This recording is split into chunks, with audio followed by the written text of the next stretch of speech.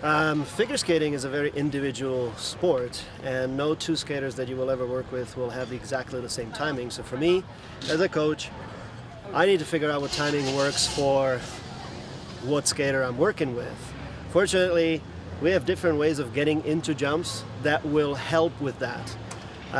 For example, in the case of a toe loop, there is a toe loop that you do with an inside three turn that actually is probably the quickest timing that you will have.